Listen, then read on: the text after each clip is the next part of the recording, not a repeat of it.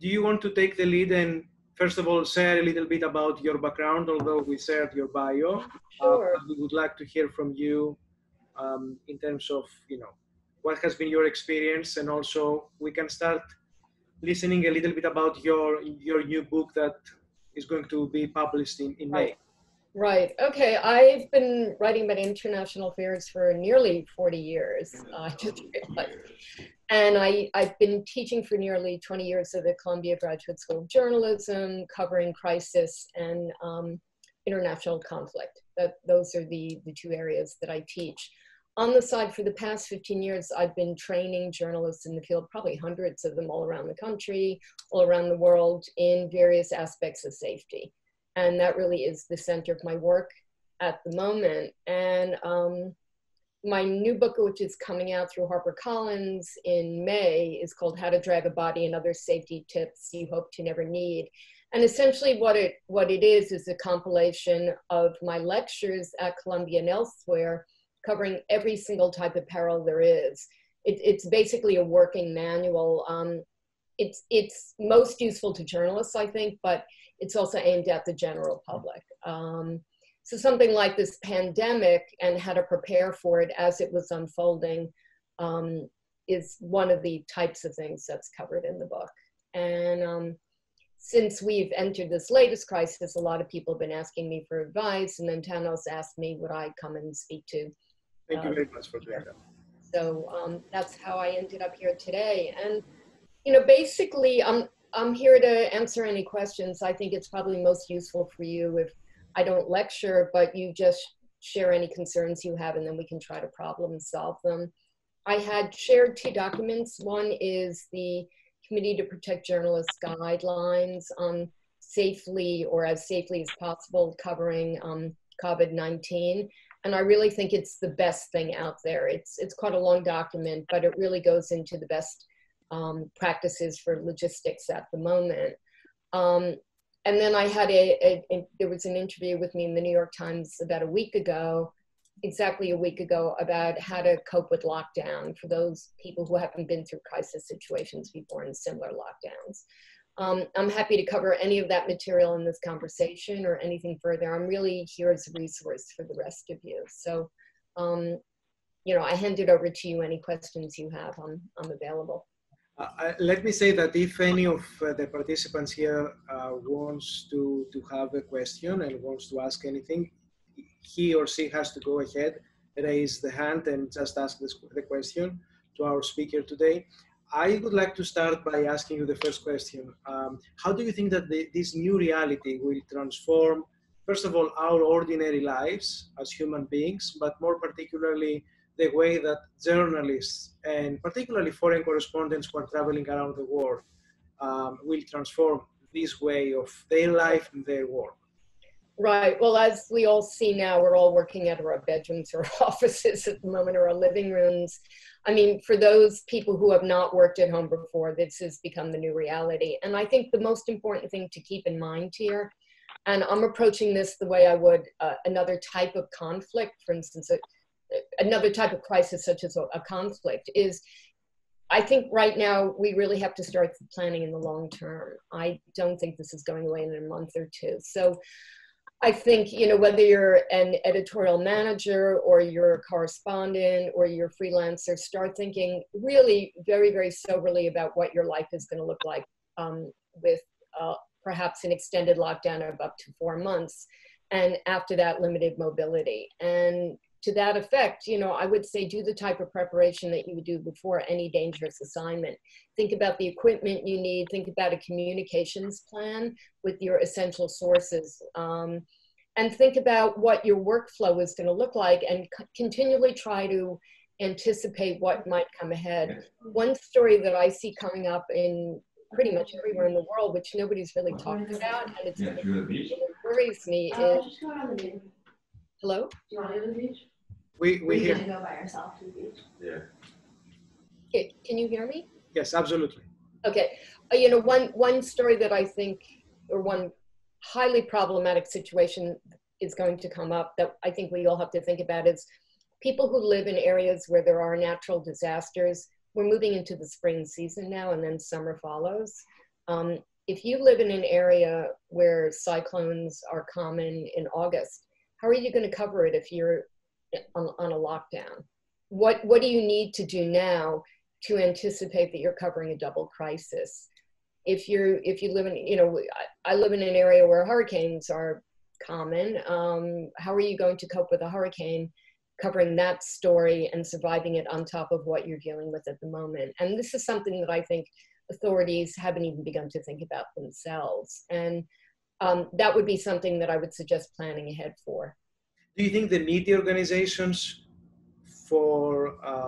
that journalists and foreign correspondents work for are well prepared when they send a foreign correspondent or a journalist to an assignment to around the world or here in the United States? Do you think the media organizations are well prepared to equip these correspondents and journalists to do their job effectively and safely?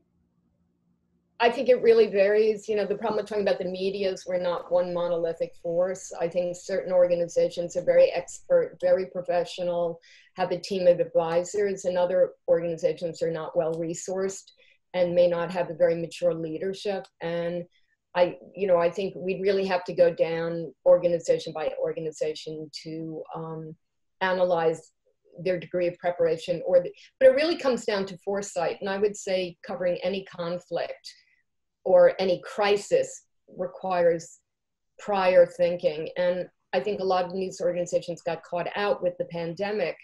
Like a lot of Condé Nast organizations, for instance, they didn't have any way for people to file at home. They hadn't thought about it. So when there was one coronavirus case found in the building, it was a huge scrimmage to suddenly get several magazines working from home. They just weren't prepared. Whereas I think the New York Times and the Washington Post, which are more crisis-oriented organizations, very well resourced, they've got teams of advisors.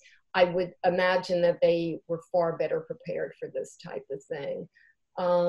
But even then, the thing about a pandemic is how many people have worked in a pandemic situation, and quite a few journalists have gotten sick. And I'm not in a position to evaluate whether that's the fault of poor directives, or it's just a matter of just you're exposed, everybody's exposed, and there's a risk. So I don't know how well people were prepared.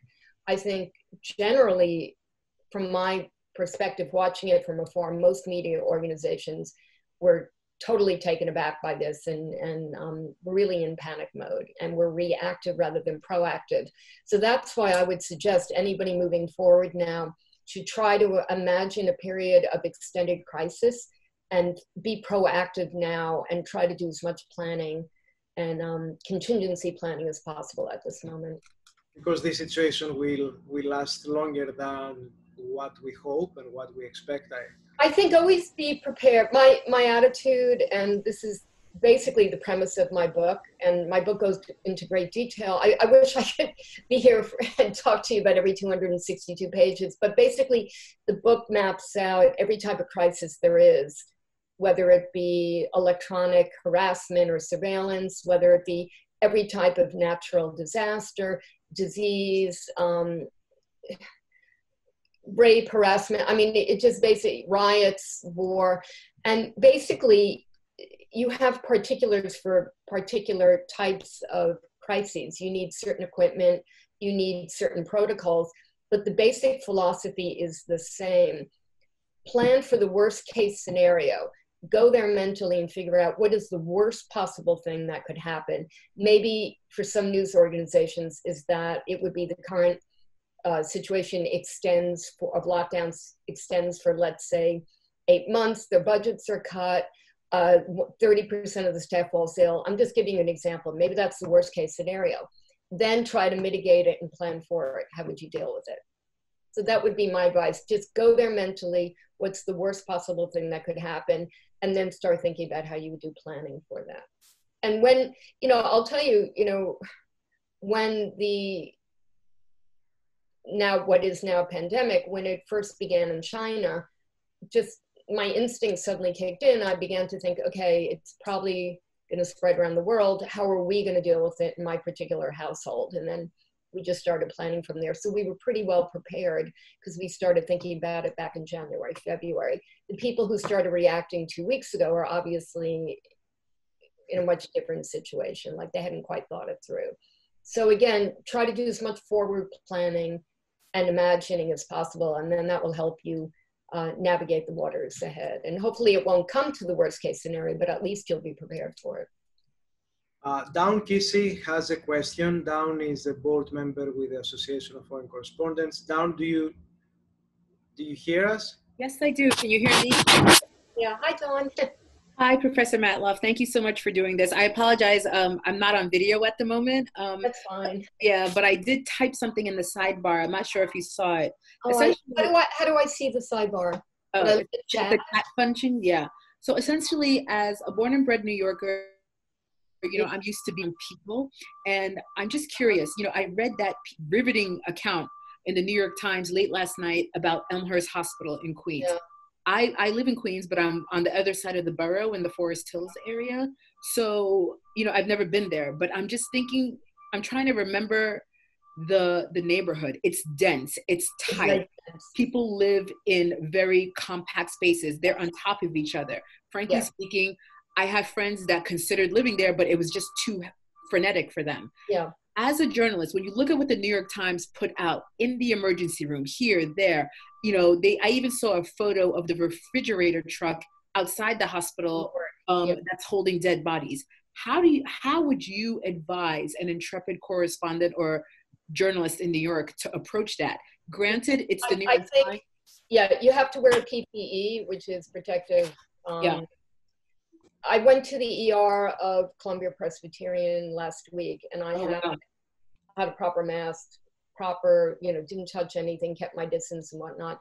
But I really would not recommend doing that type of reporting unless it's absolutely critical. Unless it's critical. I noticed that, I don't know how they stumbled upon it, but it was very well done. And there was an ER doctor that provided them with video. So that helped them with the narrative. But I couldn't imagine even standing outside with people that are in line waiting to be tested in the rain.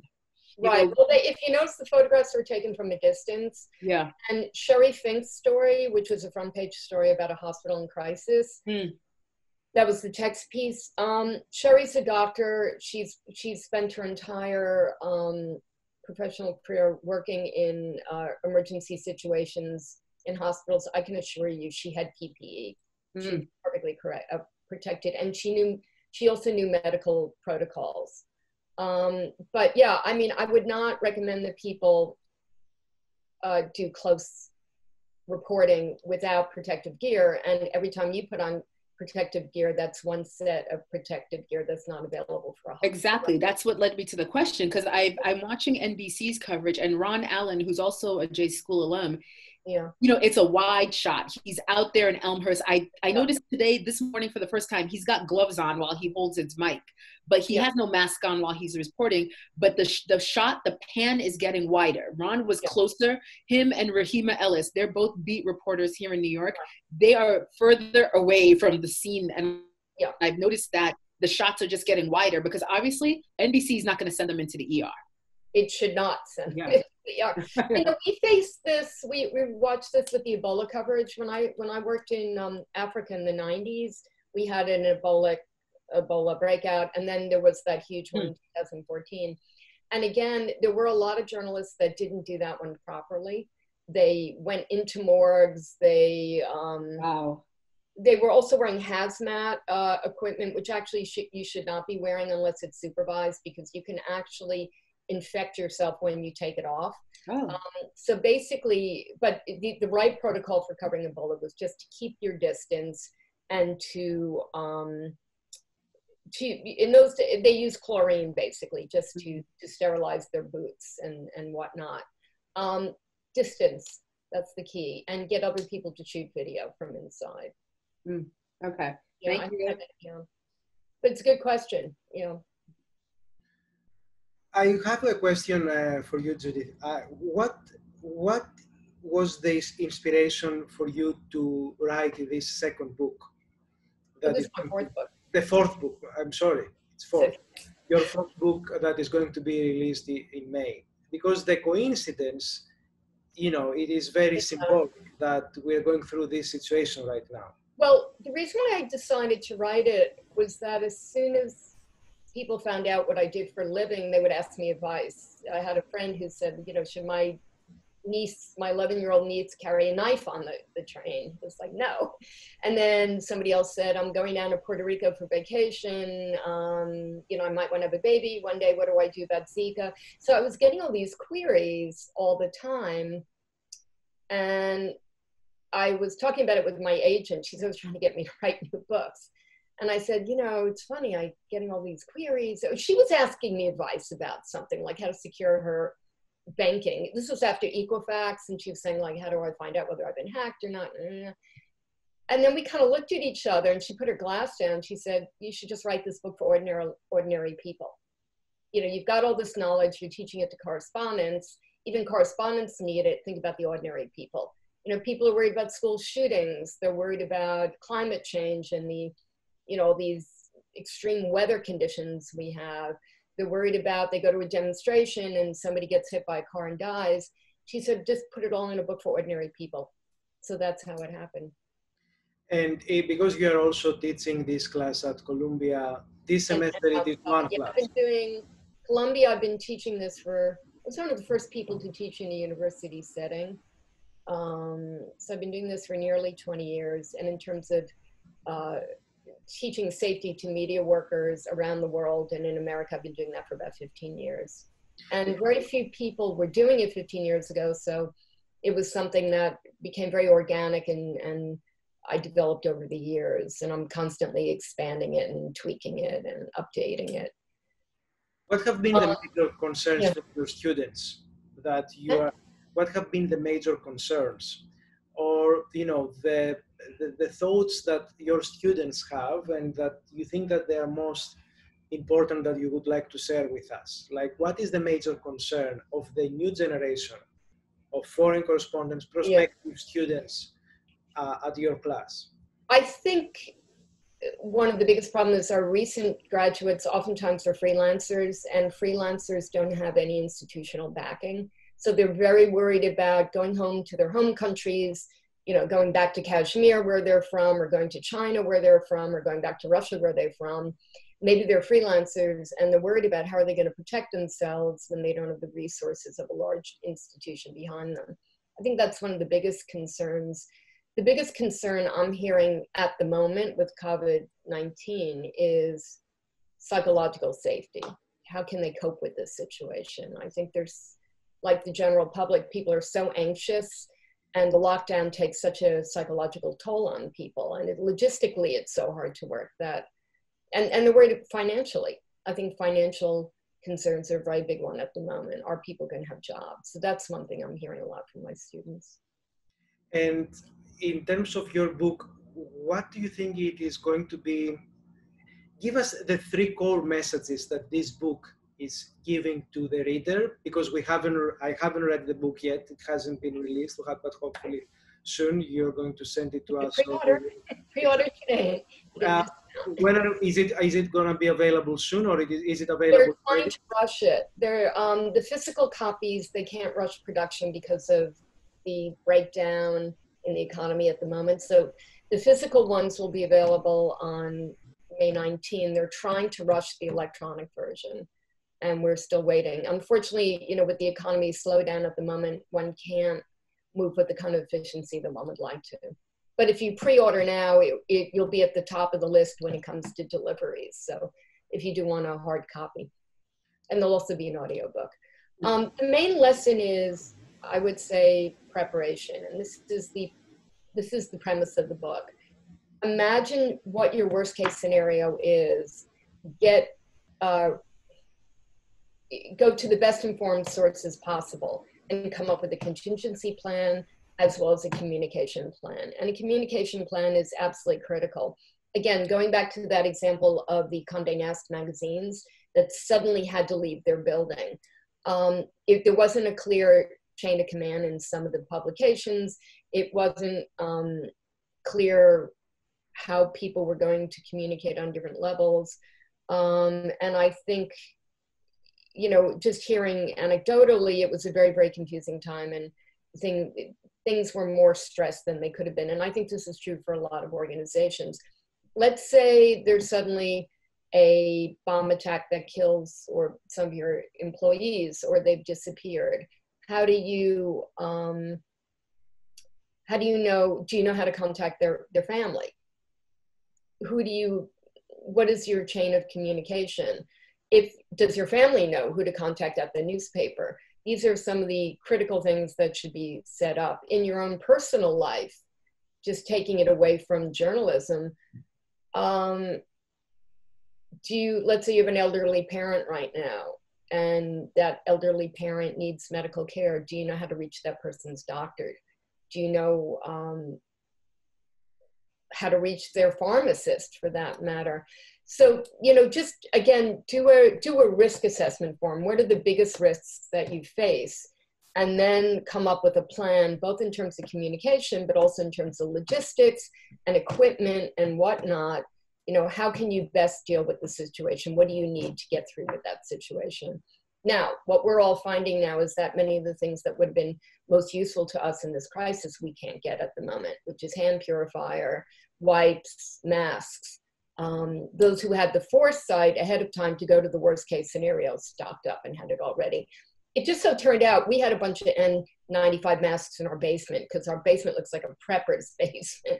I ended up donating them to a major hospital here, but I really do think people should always have what they call a bug out bag, just a little bag packed with emergencies. You should always have a really well-stocked medical supply kit of varying different degrees of what you would need for emergency first aid, as well as general medications and prescriptions. Let's say have that ready all the time in your house for 2 weeks. And I think everybody should just have emergency supplies of batteries and flashlights and cables and backups and a whole list of who their critical contacts are, be it a lawyer, be it your insurance company, whatever. And it should all be in one place. You should have one point person who knows how to access all your passwords. Let's say you're taken hostage. This was a case of somebody who was taken hostage in Syria. The hostage takers decided that while they held him, they were going to take advantage of his bank account, and they emptied it. If he, as soon as he was taken hostage, if he had had a point person, that point person could have shut everything down right away. So you really want to centralize all your information. I think all of us should have our wills ready. You just never know. And it will make life easier for the other people around you if your will is already set up. I know this sounds very macabre, but that is one of the major tenets of the book, of just be prepared, have everything in place. And then when a crisis does hit, whether it be in your news organization or in your personal life, you're all set. You've got your plan, you know where you should be going. Like, I don't know how many people here know if there's a hurricane, do you know where there would be a shelter near your house?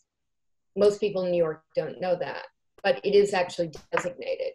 So that's the kind of thing you might want to know. Do you know the emergency text number for FEMA in case there's a natural disaster? Most people don't know, but there does exist one. So those are the kind of things that I would suggest that people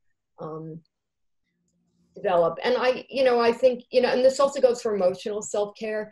If you're going into a stressful situation, have your therapy, set up ahead of time, have your resources set up ahead of time, be aware that you may have certain reactions, and try to think ahead of time of how you might deal with them when they happen so it doesn't become a surprise.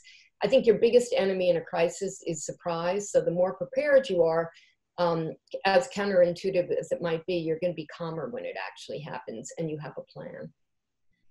That's the main, and then each chapter goes into very, very specifics of how you would deal with a different, a hurricane, a volcano, a riot. Like, does everybody know where to stand in riot? Does everybody know how to deal with a stampede? What do you do if there's an active shooter? Do you run? Do you stay? Do you take shelter? So all that's mapped out in the book. So basically, I just thought of every type of awful hazard or peril that you might face, and then I go through it systematically in each chapter. Do you expect from professional journalists and foreign correspondents in general to be more well prepared for these circumstances compared to the ordinary people? be compared Yeah, to people? I think we are, depending on where we've worked, but I have been quite, I think it depends on your work situation. If you've been covering finance in London, you probably weren't too prepared for this, but if you had been a foreign correspondent who had gone to Beirut or had gone to, you know, Central America in the 80s or whatever, a certain crisis mentality would kick in, and I think it would probably help people's coping skills. I would hope so, but I think it really is dependent on where you've worked and what your previous reporting experience has been. Being a foreign correspondent is a very wide, generic term. You know, you could be covering foreign sports. So it really depends what your beat is and what countries you've been working in. Would you say that the way that the technology has applied in our lives during the last 2 decades, particularly with the explosion of social media and automation, do you think that this has had a negative impact on our readiness to deal with these extreme crisis situations? I think it's helped, but I also think it's hurt. I think it's a double-edged sword. Think about all the wonderful information that you can get on the internet now. Think about CPJ with their guidelines on how to cover COVID-19. They can update them on a regular basis. We have access to information through the internet, which keeps us better informed. And we have resources on the internet, which, you know, prior to this, it would have been quite difficult. But then we also have an overload of information, and then you have to analyze what's good and what's not good information. And another major lesson of the book is, you know, the first thing you want to do is go to the most reputable source of information in order to make your, do your risk assessment and come up with your contingency planning. So, you know, one of the first things you need to do is figure out who is the best source of information, and then try to filter any negative information or unreliable or inaccurate information out. You've got to stay very, very focused and not, and I think social media can sometimes be good, but I think it can be very, very distracting. There's a lot of buzz, there's a lot of noise, there's a lot of rumors, there's a lot of manipulation. So I think in a crisis, social media can oftentimes be a very negative thing. But it really depends. I mean, the answer to every question is, it depends. Dawn is raising her hand again. Dawn?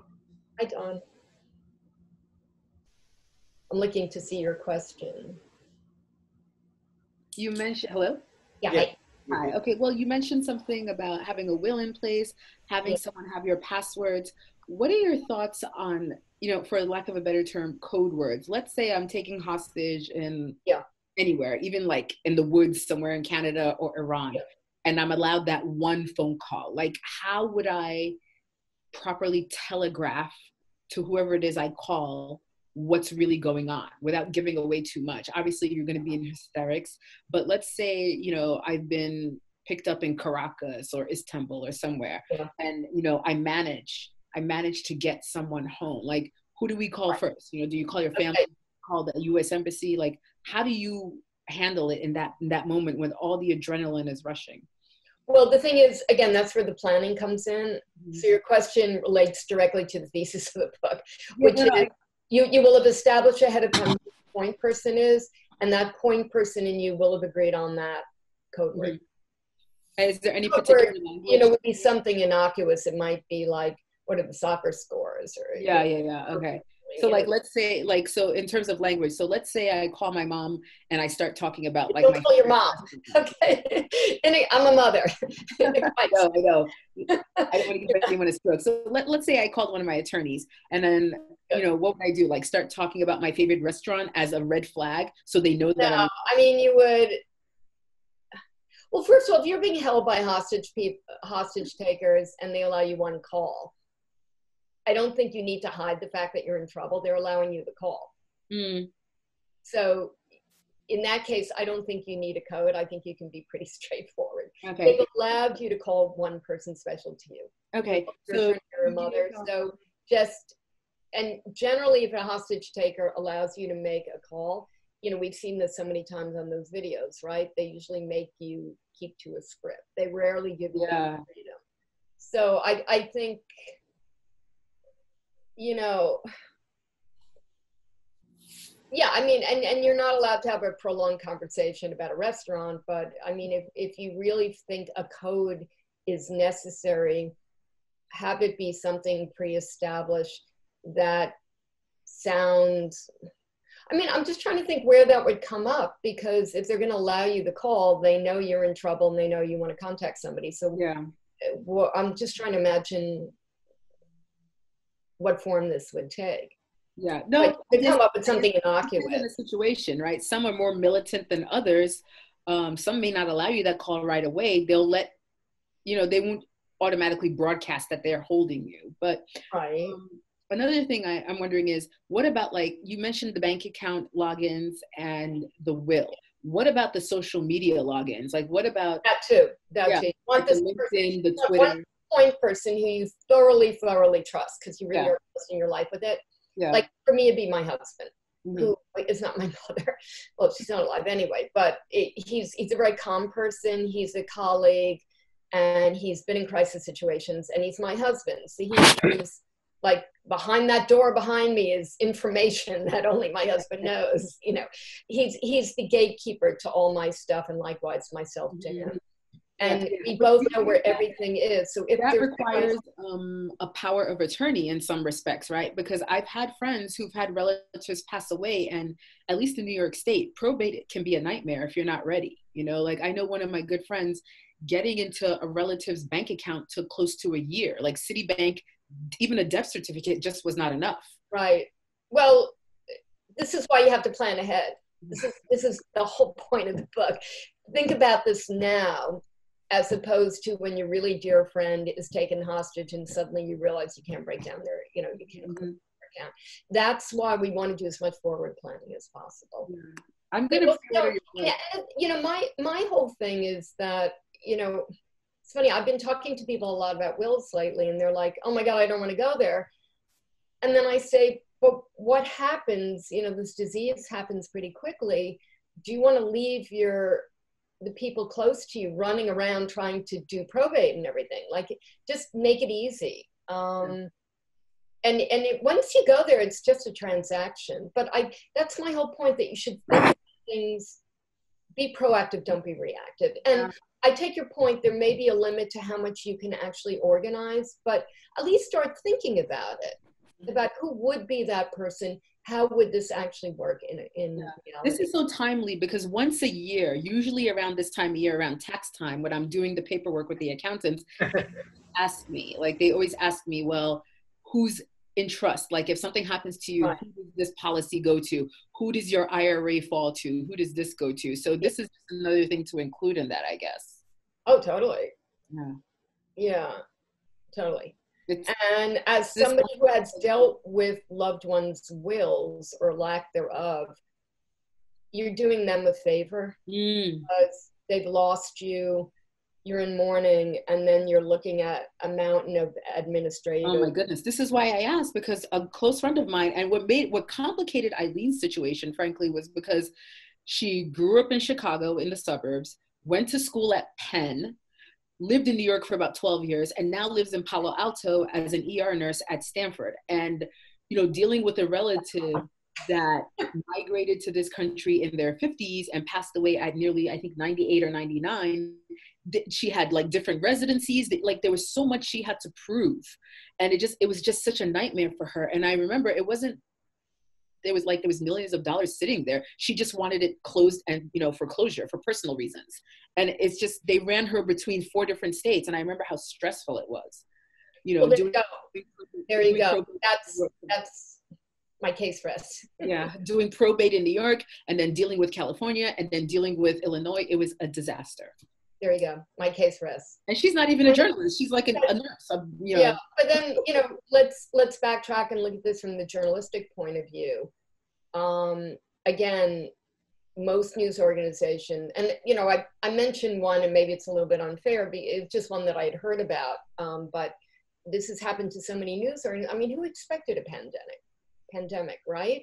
But at the time that it was happening in Wuhan, and then it was traveling to other countries, that was the time to start planning, from an institutional level of the news organization, but also on your own level. You know, did you all have a VPN whereby, you know, you could work off site, or, you know, whatever it took? And it's complicated to suddenly move an entire organizational network off site, and all power to everybody that's done it. But if there had been some foresight ahead of time, it would have been a lot easier for organizations. So again, try to think ahead.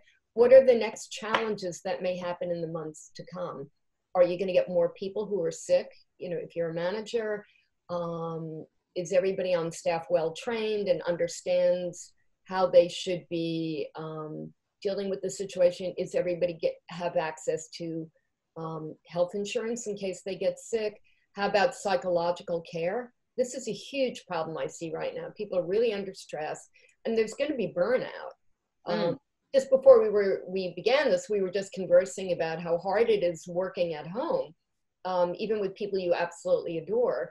And you're going to have to start thinking about this in the long term, either accepting this is the new reality, or trying to come up with some way to make the new reality better. Yeah, that's a big issue, especially for people like us that are used to communicating, being in the field, being on the move. And the work we do involves, you know, talking to so many people. And I'm getting messages from friends. You know, one of my girlfriends is literally working from her basement with the door locked because she just needs that solace to get through a story. Another one is in his attic at his parents' house in Connecticut, trying not to go crazy. You know, it's like, because you have to meet your deadlines, you have to power through. But can you? No, stress is horrific. Yeah. I mean, working from home. And that's what I mean about, but that's what I mean about. 1 day a week is okay, but like, can we do this for 6 months? I don't know. But that's my whole point, that it's something you have to think about and start planning, start going to the worst place, which is doing this for 6 months. Now, are we going to do it for 6 months? And I hope not. I'm planning through July. That's my plan at the moment. I've got a kid in college. I'm already thinking ahead of, like, this is really tough on him. Like, what is his education going to look like? Is there, you know, should we be taking a break? I mean, I don't feel I'm getting my money's worth. This is remote education. You know, it's funny. Bloomberg actually had a piece today about university admissions and how they're struggling because, universities don't know even who to accept at this point, because they don't know who's going to be able to even get a visa to fly into the country, more or less get a place to live. Right. And I don't envy their contingency planning, but I think, you know, we're only in control of ourselves. Yeah. That's all we can control. And so I think having a plan and being laser focused about pragmatic things, actions and preparation and whatnot helps one deal with the unknown. If you can anticipate and think about what it would look like if you were doing this for another 5 months, and try to think about what kind of adjustments could be made, try to think about just going with the flow, which I know is really, really difficult, but just any, you know, and maybe you don't want to do this 5 months from now. So then what would your plan B be? Think about that. And maybe there can't be a plan B. So then you go back to plan one. But I think the only way we're really going to get through this is A, to accept this is the reality, and B, try to find a way to make it as controlled as possible. Because really the only thing we can control are A, our emotions, and B, our actual physical environment. And I think routines are critical. This was in my New York Times piece, the interview. I think routines are absolutely critical. This is an abnormal situation, so just try to make it as normal as possible. And I realize how hard this is. Like, I'm struggling with this too. But for everyone, but I think we're all on the same wavelength, in a sense where even if you have a routine at home, it's like, you know, something. I have a friend that's on air here in New York. Her IFB dropped out while she was live on TV on Tuesday because her computer battery, something went wrong, and they had to send an engineer to her apartment. This is a woman that's been on TV for 15 years, I think, 16 years, and she's losing her mind. Right. So her contingency planning would be to have a spare battery in the house from now. Yeah, of course. Yeah. No. Do you see what I mean? Yeah. Like, what's the worst thing that could happen? Yeah. The battery goes out. Yeah. Again, this is the type of thing we all need to be thinking about. Again, I can't stress it enough. What is the worst thing that could happen? And then try to plan for it so that when it actually happens, A, you thought, oh, well, I knew this was going to happen. And B, I've got a plan for it. Yep. Thank you so much. I'm going to pre-order your book for sure. Okay. And hopefully, my worst case scenario, which is it won't be delivered, hopefully that will not happen. Well, I see you can get an electronic version. So. Yeah, I do see the FedEx trucks in my neighborhood at least. And you know, it's funny because they are literally on the front lines, but at the same time, they interact with people in a very unique way. They don't come in for a cup of tea. They drop off a box, right? But still, I know my FedEx man. We always chat and, you know. Me too. I'm that guy. Like, I've known him for years, and he's got a key to our building. He walks around, but, you know, I do see them. They've got gloves on. Yeah. But then you hear, oh, this virus lives on cardboard. It lives on boxes. It does. It's like, 24 hours on cardboard. Oh, my goodness. You just wipe it down. Just wipe it down. Judith, do you think that there is some psychological factor that prevents people from planning ahead in these circumstances, that they don't want to think that this worst case scenario will happen, and they just deal with that only when it actually happens? Well, I was just talking to, I have a piece coming out very soon, and I interviewed some psychiatrists and psychologists who specialize in crises. And they were saying that actually as a survival mechanism, our minds immediately go to the worst case scenario. It's what our minds, that's what we do right away. And then we may recalibrate and people go into denial, but it's the first thing that people think about, because think about it, let's say you're walking in the jungle and you hear a growl, the first thing you're going to think of is the worst case scenario. There's a tiger that's about to attack me. So the mind is wired to be alert to any danger. What you do with that afterwards, some people go into denial and other people confront it. And my advice would be, it seems counterintuitive, but if you actually confront it, you're going to deal with it better. Because you'll go to the worst case scenario and you'll either come up with a plan, or, you know, another thing you could do is then go to the best case scenario and then evaluate which one is really likely to happen. Like for me, the worst case scenario is I'm going to be living like this for another year. My best case scenario is give it July. What's more likely? I think in the grand scheme of things, it's probably July with some limitations. So then I'm planning towards July. So that, you know, and also you can retrain your mind. You don't have to think the way you've always thought. So in answer to your question, I mean, I'm not a psychologist, so I don't know what the grand majority of Americans or people in Greece are thinking. But I do know that journalists are very, very adaptable people. We're used to improvising. We're used to being very, very quick and nimble and flexible. So I think of all the population, and I can't speak for the greater population, I think journalists can adapt to this in a way that maybe other people might have more difficulty. This is always changing. We're constantly dealing with uncertainties. We never know what the news is. We never know what's going to happen any minute. So I think we're really very, very well trained to deal with a crisis like this, because our whole lives and our whole profession is hinging on the unknowns. I would like if you also want to share two of your most exceptional experiences that you were under a crisis. I've seen that you shared some of these experiences, like at the New York Times article, and probably at your book, like throughout your reporting as a foreign correspondent under very difficult circumstances. But can you recall like one or two exceptional crises that you went through and you applied one of these rules that you demonstrate in your book? Okay, I'll tell you the most extreme situation. It was because of this that I began to think about safety training.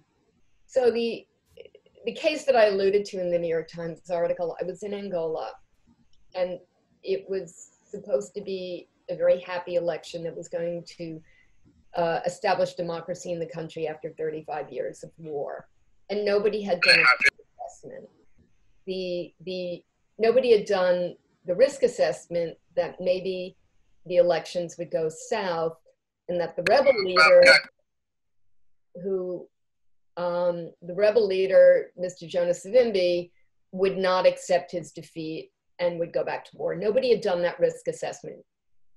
So that was a problem. That's what happened. Fighting broke out.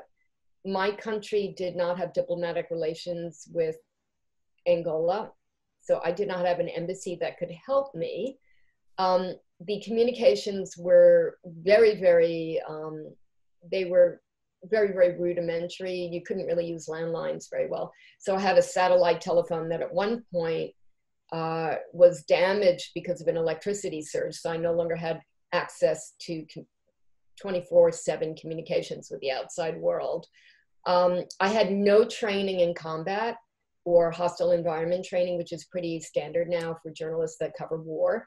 So I didn't know what you did when there was fighting. I didn't know what you did when there were landmines. Then I got a death threat, and I didn't know how to evaluate it because I'd never been in a situation like this. So you can see, just as I'm recounting this, there was absolutely no preparation for the worst case scenario.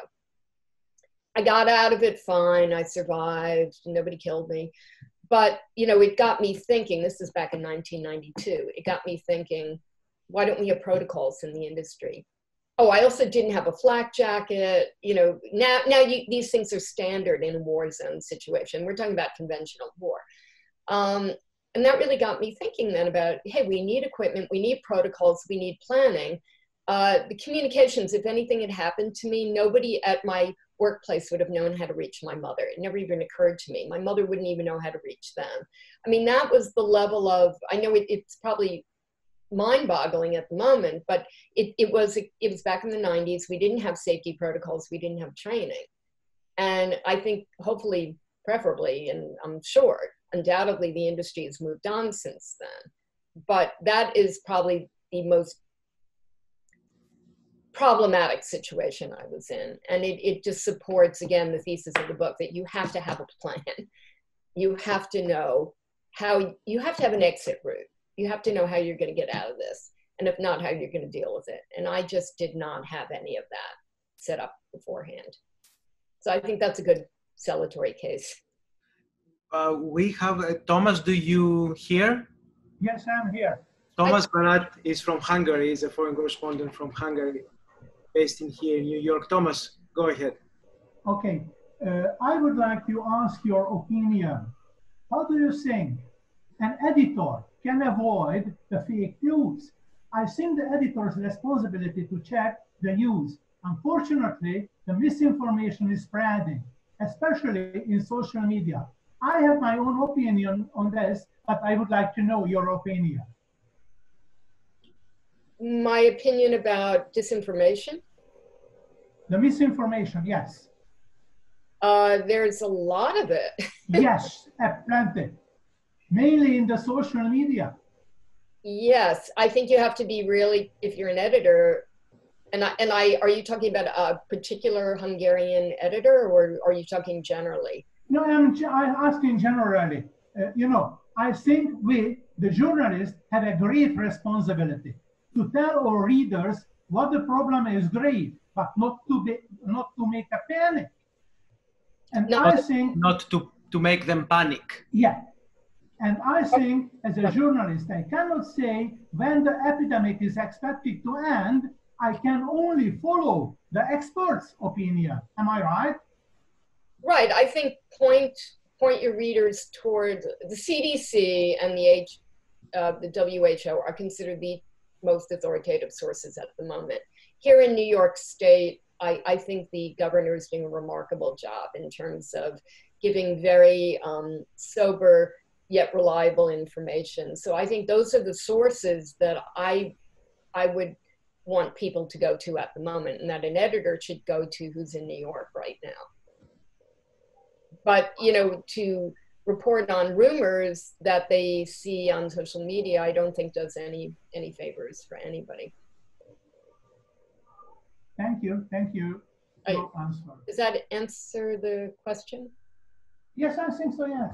Yeah. Sorry, I mean, I think particularly at a time of crisis like this, whereas you point out the public is panicking, you really, really, really need to make sure that your main sources of information are authoritative, accurate. You know, I think it's my opinion, the situation is requires the rules of the crisis communication. And the crisis communication rules is very strict. Meaning? We, the journalists, we could say only what the experts say to us.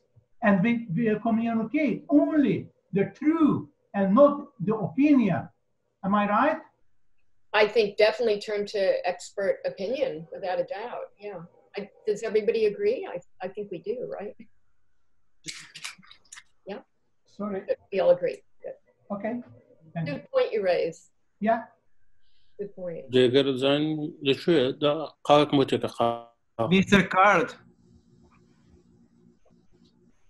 we have a journalist from Kurdistan who is based here in New York as a foreign correspondent, but he doesn't listen, probably.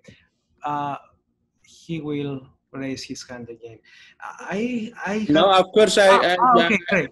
Please go ahead. Hello, guys. I'm very, very happy to be with you and honoring. And thank you. I get a lot of information, and thank you very much. But I don't have a question. I continue to listen, please. Welcome. What is your major fear and what is your major hope about the current state of media in the short and in the long term, Judith? Well, one thing which really worries me right now is that with the economic pressure that's been exerted by this crisis, journalists are going to lose their jobs, particularly local journalists. And then we'll get even less good reporting on the crisis. It becomes a circular, vicious circle. And this is one thing I really, really worry about greatly. And just on a more meta level, before this crisis came up, again, the economic difficulties and the political pressures and the harassment that the media face are obviously threats to democracies. And that's something that I really, really worry about. But, you know, I don't know what kind of shape small media is going to be in and how they're going to emerge from this crisis if there's even more economic pressure to bear on them. And this is something I really worry about. Are really useful outlets of information, are they going to have to close? Are more people going to be laid off? Already there are layoffs. And that's something I really, really worry about. But just generally, you know, I think there is an incredible rise of, and this is linked to your question about social media, you know, there's been a massive rise of harassment of journalists, particularly in the electronic digital realm. And this is something that really, really concerns me, obviously. It's a whole other level of harassment and danger that we face. And is there any... And with the rise of authoritarian governments as well, you know, as we know, it makes it harder for journalists to do their job, and it creates physical dangers for them. And is there any hopeful and, you know, optimistic approach that we get something better out of this crisis that we're going through right now? Well, we'll all be immunized. As an industry and in a broader spectrum, as you know, as a society, do you think that we learn something as a lesson through what we're going through? What we learned is that we weren't prepared, which unfortunately is what the crisis to learn. Yeah. Yeah, I mean, I hate to bring it back to that, but I think the big lesson that we're learning from that is no society, well, certain societies were better prepared for this than others, but here in America, we were not prepared. And I don't think most European countries were either. Before we conclude our conversation, would you like to share something as a thought that you would like to share as a conclusion before we thank you for your time and for being with us here? And we will make this discussion available also on our social media, on our website, on our YouTube. And we look forward also to being in the book presentation. Hopefully it will happen in person in May if things will be better than big now, right now. But we will order your book certainly, and we will share our thoughts and, you know, any comments that we have. Yeah. Well, be safe, everybody. Don't take silly risks. And just try to think ahead and plan in a very sober way. I think don't react in panics. Try not to react in the moment. I think take a time to reflect what the months ahead might bring and think about how you might want to deal with it and the best ways for you to navigate it. That would be my final advice. And again, I hope everybody is safe and healthy and gets through this all and with a job and with their health and their families and everything intact. Thank you. Thank you very much. Can you repeat where we can find your book, like on Apple bookstores? Yeah, you can go to barnesandnoble.com. You can go to amazon.com. You can go to my website, judithmatloff.com. You can go to IndieBound, IndieBound.com. So you can order it in any of those places.